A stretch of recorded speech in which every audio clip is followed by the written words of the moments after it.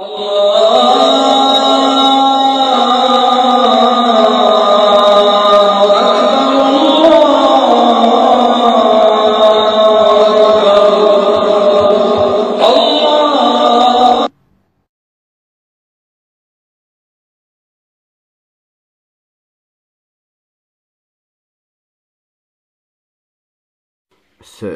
minority would commit 90% of the sexual crimes against underage girls, but they do.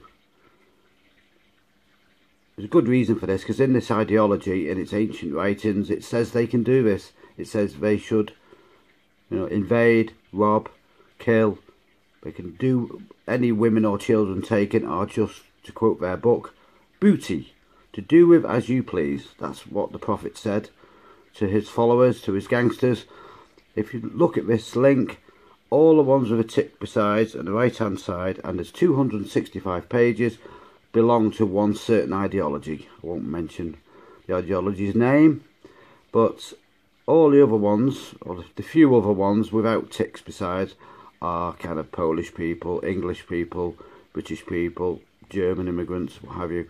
But as I say, that's 1 in 10 of the figures.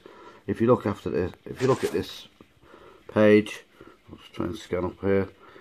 All the ones with a tick besides tend to have names belonging to and emanating from one certain group.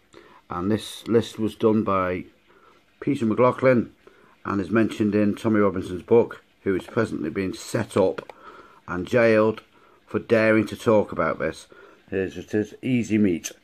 That's the name of the documentary. If you look on YouTube, Easy Meat gangs, it will also come up. And as you will see, there are lots and lots of names of their prophets.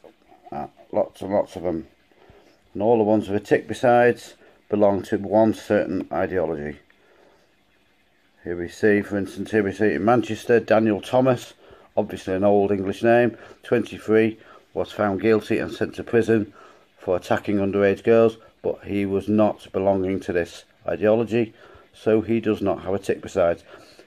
If you look at known grooming cases in the UK, you can actually double check the names with convictions of Rochdale, Bristol, wherever, Essex, grooming gangs, and they are always here. I've checked about 10 different cases, and if you look around, look for instance Rochdale. There's been a lot of it going on in Rochdale.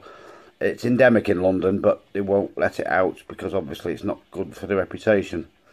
But having said that, London now having a worse murder rate than New York probably isn't terribly good for its reputation. So I'll put a link underneath.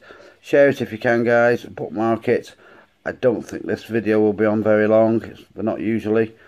But this is the truth of who does our grooming gang offences. Grooming. Yeah, grooming is where you frighten young girls, give them drugs, get your wicked way with them, and then text your mates, all your mates from this ideology, and basically sell their bodies. It's sick, isn't it?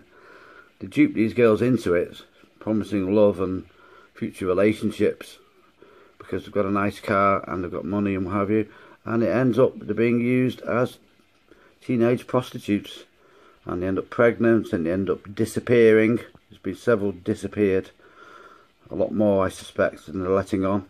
But have a look for yourselves, guys. This is grooming in the UK. It's nothing to do with a guy getting his hair nice or his beard. It's to do with something a lot more sordid and a lot more disgusting.